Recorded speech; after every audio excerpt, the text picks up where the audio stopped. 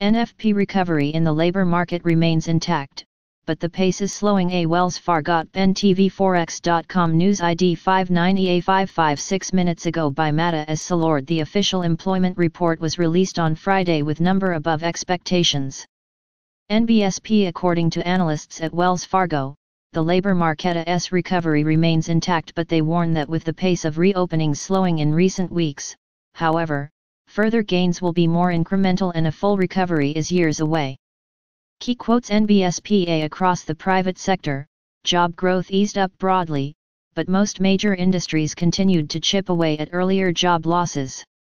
That suggests a broader hit to employment beyond the industries most immediately impacted by social distancing efforts has not manifested in a material way, at least not yet. Despite another sizable increase in jobs in July, non-farm payrolls have yet to recover even half of the jobs lost since February.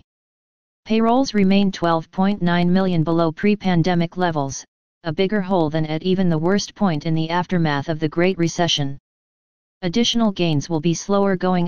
Today's payroll data are already a bit stale, with figures capturing the week of July 12, 18. Since then, initial jobless claims have been little changed.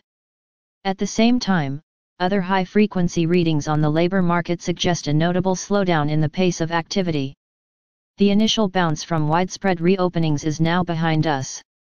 Further improvement will occur in fits and starts and depends on the course of the virus. NBSP. If you want to read real-time news, text messages to MT5 Expert Advisors page at https://mt5.expert.advisors.